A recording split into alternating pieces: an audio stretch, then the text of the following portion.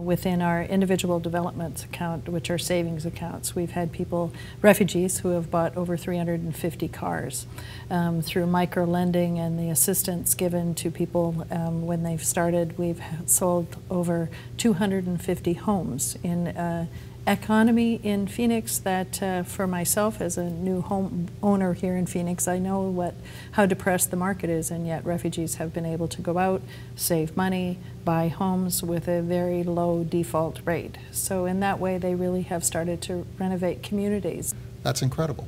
It is. It is. Refugees have a very strong saving ethic in order to move forward in that regard. They know how to save in a way that sometimes we haven't even thought of in the last 20 years.